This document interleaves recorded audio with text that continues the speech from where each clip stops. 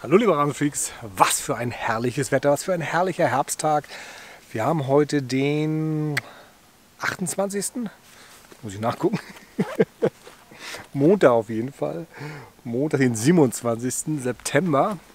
Das ist ein wirklich schöner Tag. Es ist schon mal noch mal richtig warm jetzt die letzten Tage geworden.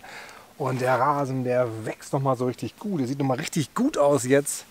Aber wie man hinten an der Birke sieht, die Blätter fangen an runterzufallen. Auch die Eiche, die wirft hier unheimlich viele Stöckchen runter. Das ist ein bisschen nervig. Ja gut, es ist einfach Herbst. Da fällt hier alles vom Baum. Und da muss man natürlich vorher wegnehmen, aufhaken, weghaken, bevor man hier vernünftig mähen kann. Ja, Montag ist wieder Mähtag. Und jetzt hier nochmal ein Shot auf die Südkante. Ich kämpfe immer noch hier mit dem Runtermähen meines Streifens hier ganz an der Mauer entlang. Es geht. Also jedes Mal, wenn ich gemäht habe, ist er braun, aber nach ein paar Tagen, jetzt auch durch das super Wetter, viel Regen gehabt, viel Sonne, Wärme, sind also um die 20, sogar bis 22, 23 Grad jetzt hier noch unterwegs. Da ist natürlich der Rasen noch mal richtig am Powern und am Wachsen. Und das sieht man auch. Also langsam komme ich hier runter, langsam wird es dichter. Ja, und die Unterschiede sind immer noch deutlich. Ne? Rechts meine alte Fläche, links die Wollrasenfläche, die doch durch den hohen Poa pratensis und Festuca-Anteil deutlich grüner, deutlich dunkler ist als die helle Fläche rechts.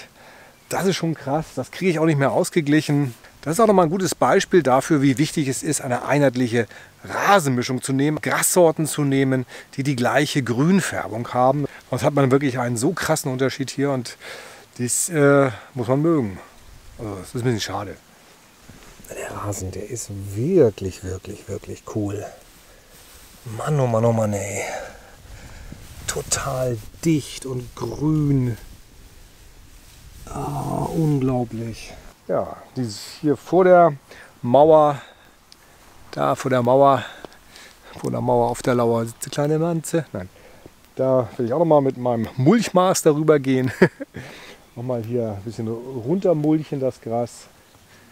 Und wir warten jeden Tag jetzt, dass endlich der Bauer diesen Mais runterfräst und wir wieder den Blick nach draußen haben. Jeden Tag. Oh, da freuen wir uns schon echt drauf. Aber jetzt wird das mal gemäht.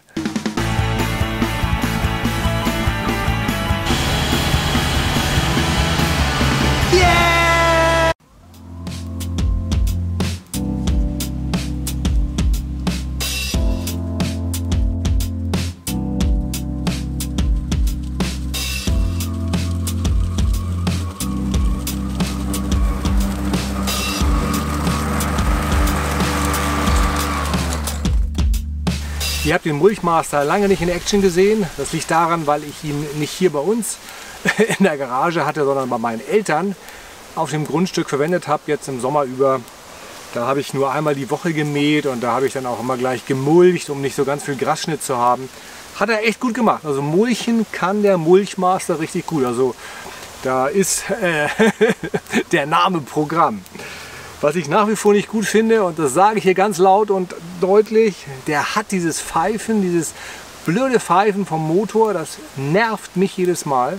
Sonst wäre der Mäher so schön leise, so super, aber dieses 1000 Hertz Pfeifen, das ist nichts für meine Ohren und für mein Gehirn. Aber die Messer sind super scharf immer noch. Also der Stahl ist wirklich hochwertig, das ist ja auch die Kompetenz von MWS, die Messer. Das ist wirklich ein hochwertiges Messer, das hält sich wirklich lange scharf. Die Schüssel ist super leicht sauber zu machen. Also das ist wirklich ein cooles Teil. Ich werde heute auch noch gleich da unter der Birke mal das Laub mulchen. Zeige ich euch noch gleich. Bin mal gespannt, wie er das macht.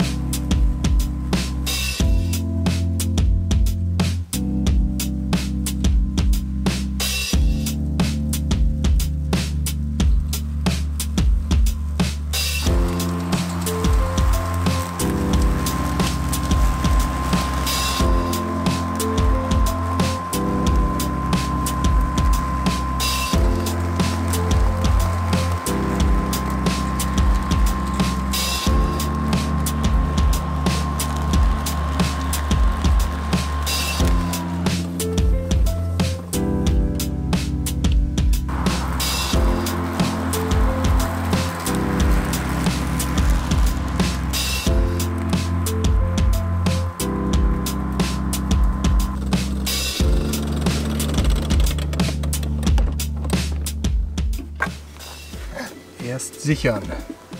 Und dann hier. Ist echt super.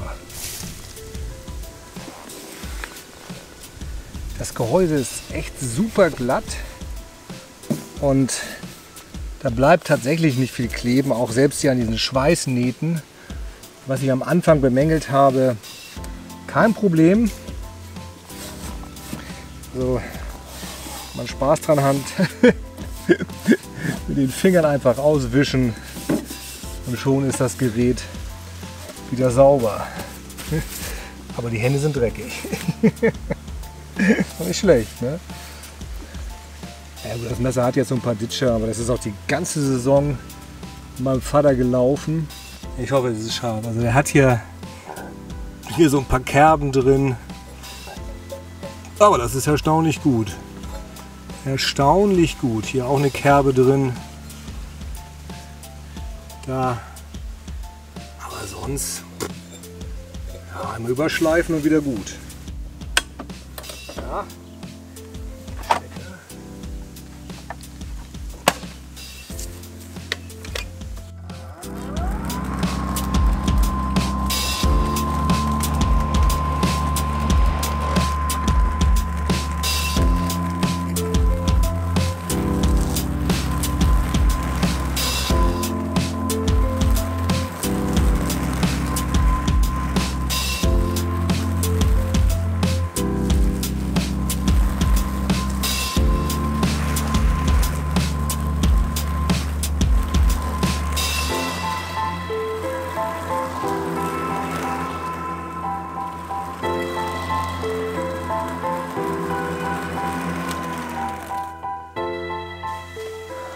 Okay, also jetzt, er hat jetzt die Blätter nicht pulverisiert und komplett kein gehäckselt. Ja, die Stücke, ja, hier haben wir noch was übrig gelassen. Ja, ist schon ein bisschen kleiner, gehäckselt, aber nicht pulverisiert. Ja, lieber Radfix, mein Fazit zum Mulchmaster nach einem Jahr, nach einer Saison Mulchmaster mähen.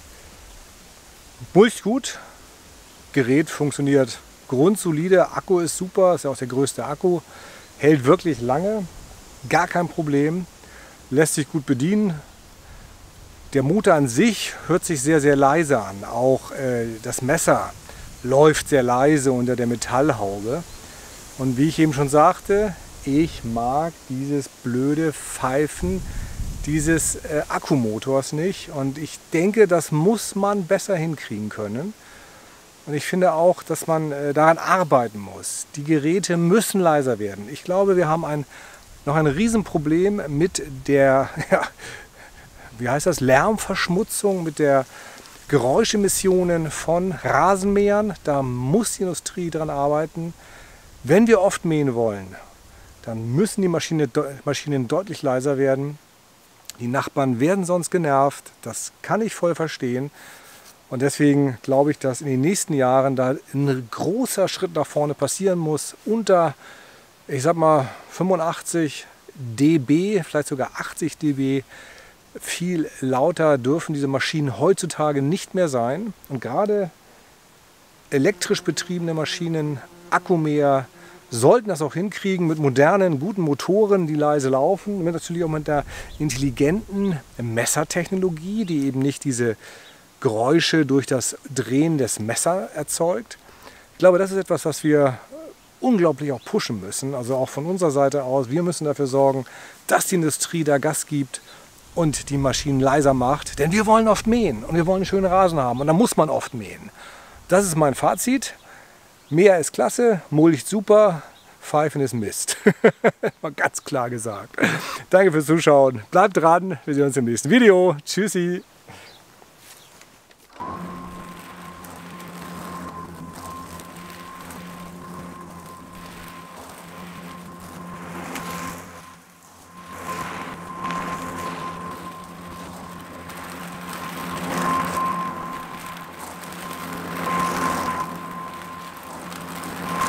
Ja, und eins haben wir noch vergessen. Der fährt ja in so 2 Stufen. Wenn er zu viel Last bekommt, also wenn er sich sehr schwer tut in hohem Gras, dann schaltet der Motor auf die nächsthöhere Stufe. Das würde ich gerne von der Hand beeinflussen. Das würde ich nicht der Maschine überlassen, sondern ich möchte entscheiden als Kunde, ob ich in dem schwachen und auch leisen Modus mähe oder in dem etwas stärkeren und etwas schnelleren Modus. Ich kann halt die Geschwindigkeit nicht verstellen, er hat nur eine Geschwindigkeit. Und wenn er halt jetzt in dem Speed-Modus oder in dem Leistungsmodus arbeitet, dann fährt er auch schneller. Da wird man natürlich auch schneller fertig. Und das möchte ich eben selbst entscheiden. Ich möchte dann einen Schaltknopf haben zum Umschalten und sagen, ich möchte nur jetzt langsam oder ich möchte nur schnell mähen. Dieses eigenwillige Umschalten kann ich verstehen, würde ich aber als Kunde lieber selber machen. Das ist noch ein Punkt vom Mulchmaster. So, tschüss jetzt.